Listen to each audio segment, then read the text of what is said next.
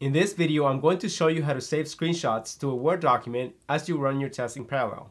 You're watching automateNow and I'm Marco Cruz. Let's dive in.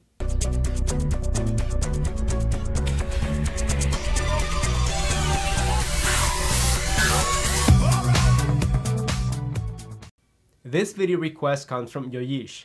I hope I got your name right. If I didn't, please forgive me. They are saying that they want to take a screenshot of every test pass and failure and save them to a Word document. They also mentioned that whenever they run the test sequentially, everything seems fine, but they run into issues anytime that they run the test in parallel. I need to mention that before we can run our test in parallel, we need to make our framework thread safe. Now that is out of scope for this video. That's why I created a separate video to show you how to do that. Please check the video card above. I've also created another video to show you how to use testng to run tests in parallel. You can find that on the video card above. So those are the two prerequisites that we need to have. Our framework needs to be thread safe, and we need to have testng properly configured to run tests in parallel. Now let's go to the code to answer this request. And this is the code that we're going to be using for this example.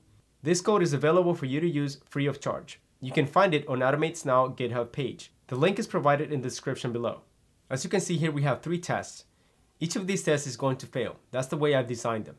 This first test is going to go to automateNow.io homepage, and it's going to look for a certain page title.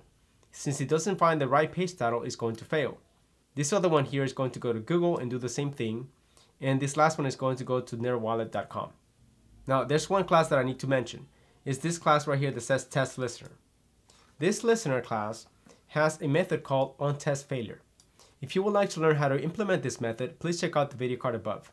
Essentially, this method is in charge of taking a screenshot anytime that a test fails.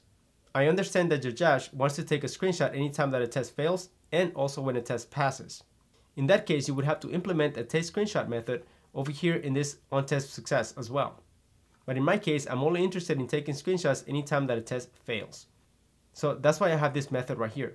So when a test fails, it is going to take a screenshot of that test. Now that screenshot is going to be saved to a Word document. Now let's head over to the testng.xml file. This file has this class right here, save screenshot to file. And these are the 3 tests that we're going to be running. And to be clear, these 3 tests are going to run in parallel. Let's see what happens when we run this test in parallel.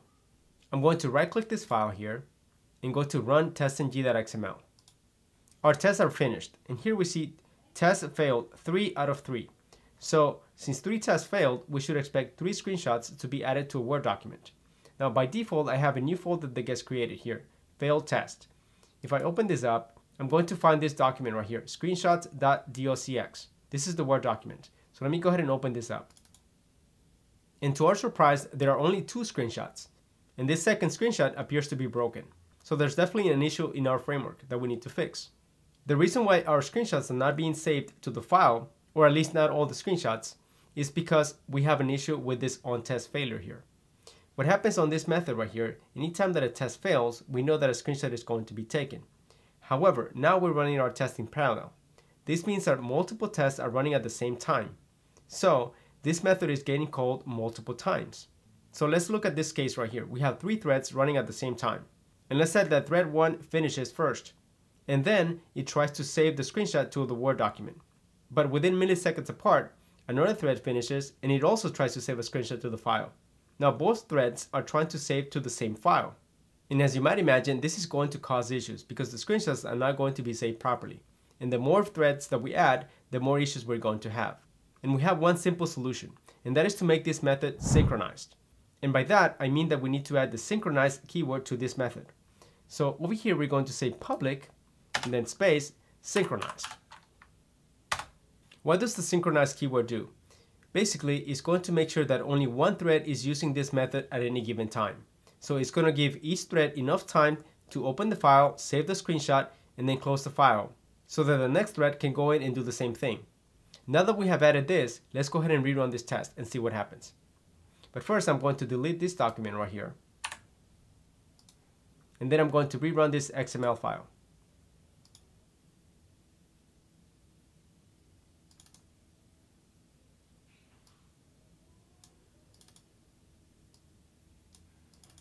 And here we have the 3 tests running right now.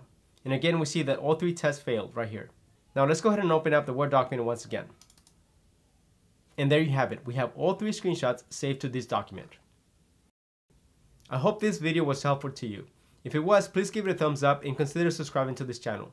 I release a new video every single week. In this video, I showed you how to save a screenshot to a Word document.